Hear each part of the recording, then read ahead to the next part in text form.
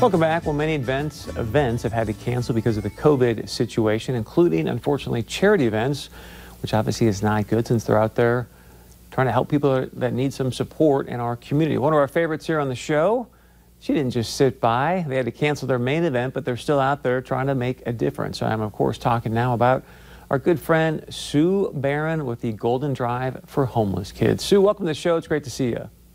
Hey, Chris. Thanks for having me. Thanks a lot. So you guys had a big event planned, had to cancel it, but knowing you still said, okay, well, I'm still going to go out and make a difference. So what are you guys up to? Oh, that's for sure. Yes. We had to cancel our big event at Bonanzaville. That's our big event, our community event we have every year. That was canceled. So with this pandemic, we really needed to do something. So we have created the Golden Drive's Community Relief Event, and that is running now until July 16th. And it's a food and product drive. So basically any baby supplies, any hygiene items, and non-perishable food items. And 100% of what is raised will go right back into our community for our homeless kids to help them. That's incredible. So kind of walk us through that. So, I mean, if I bring you out a bunch of food or things that you need, how do you end up distributing it or dispersing it?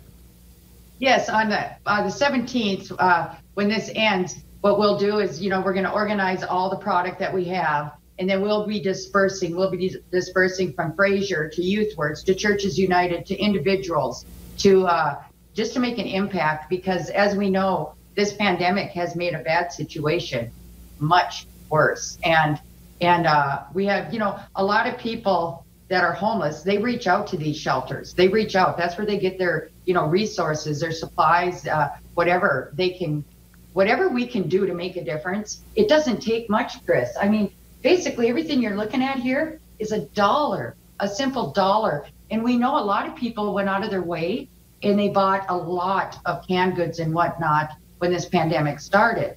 And as you know, it like a can here, just a simple can of soup, top. If you want to just open your pantry, just see what you have. You can drop it off right here at the West Fargo Fire Department.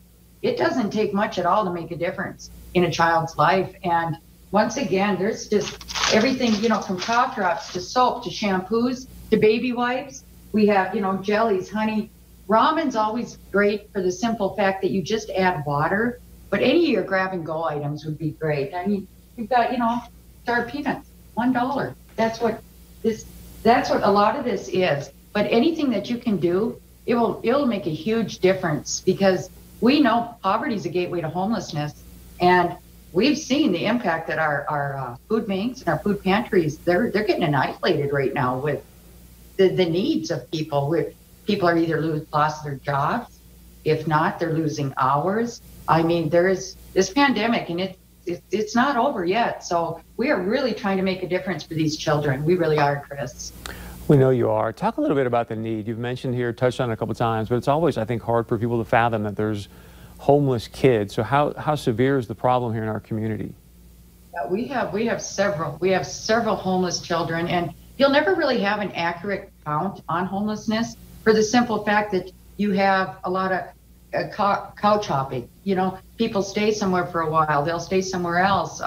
Your teenagers are overlooked a lot. They're considered the invisible, just for the fact that they are older, but they need just like the next kid. Children, there's the only difference from a house child to a homeless child is just that, a roof over your head, a house, a home. These children, when you wake up in the day, think when you wake up throughout the day, what do you need? You need to eat, you need to drink, everything that we need, the people that are housed, that's exactly what a child needs. Without food, they don't learn as much. They get sick more often. There is so many rippling effects to homelessness outside of the obvious, and we have shelters.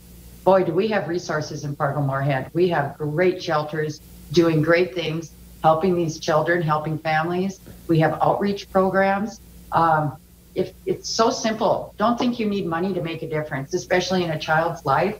Really what you need, your time, your time, your talent, whatever you can think of, reach out, call a homeless shelter, reach out to the Golden Drive. We have an event Facebook page started for this. We have our Golden Drive Homeless Kids Facebook.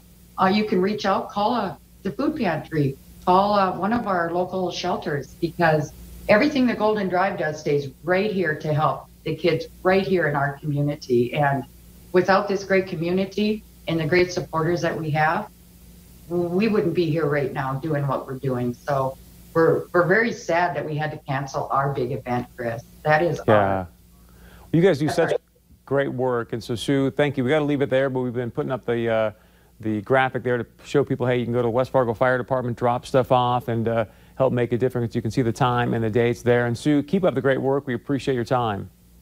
Thank you very much, Chris. Thank you. Have a golden day. Thank you. You too. I love that. All right, stay with us. We got much more coming up right after this.